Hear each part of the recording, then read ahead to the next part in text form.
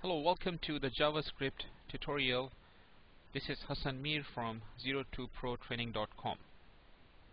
In this session, we will be talking more about variables.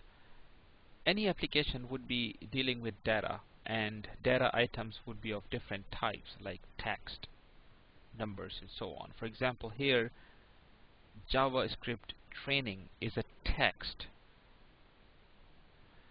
Data is stored in variables, and a variable could be imagined as a box in memory of the computer. In this example, topic is a variable, and we have placed a value, text value, JavaScript training, in this variable. You can imagine this being a box with labeled topic, and when you open this box you see JavaScript training inside that box. In JavaScript, var keyword is a special keyword that means you are declaring a variable. So var space topic, meaning you are declaring a variable, you're creating a box in the memory called topic, and this box will be holding some value. So the declaration of a variable and assignment of a value to a variable could be done in one go, like here we are declaring a variable and initializing it. Initializing a variable meaning you're putting a value first time in that variable. Or you can do that in two different lines. For example, in the first line all you do is you declare a variable called topic, and in the second line you are assigning a value in this variable topic, and obviously in the second line I don't have to put in the keyword var because this variable is already declared. So there would be times when you will be required to do this in two different steps, but for most part, unless there is a need to do that, you are going to declare a variable and initialize it in one line. There are some rules when it comes to naming a variable. It must begin with a letter or an underscore or a dollar sign. Okay, convention is to use the letters. You would be rarely using underscore or dollar sign.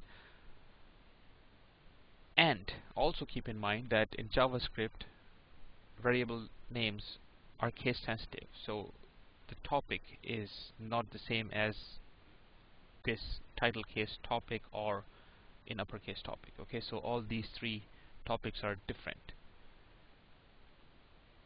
There is also an unwritten rule called camel casing, very popular among JavaScript programmers and also very popular in other languages. For example, if you want to use two words in a variable like my topic, so the my first word would be in lowercase and the second one would be in title case, so T would be in uppercase and rest of the letters in the second word would be in lowercase. So you can see a camel hump here. So my topic, and if the variable name is my favorite topic, then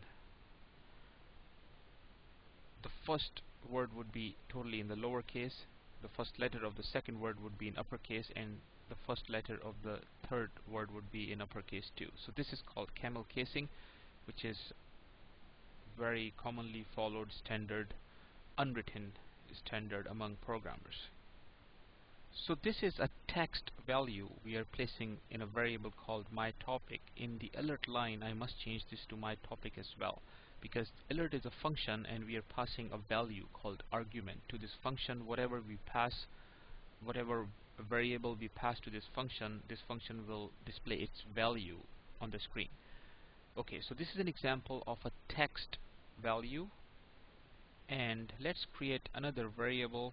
We can call it my ID, and we can place, let's say, 100, a numeric value in this variable. And here we can call another alert, and this alert will display my ID on the screen. So save the work, Control S will do the job. I must do the correction here. I should pass the correct variable name to the function alert my ID, okay, because ID is not a variable defined here. So save the work and let's go to the browser. So here's the browser, and let me go to my page.html. So first I see message JavaScript training. I click OK. Then I see another message displaying my ID on the screen. I click OK, and then I'll be back to the normal mode, and I can see my text of the main web page. So you can see the first message was coming from the first alert, and the second message was coming from the second alert.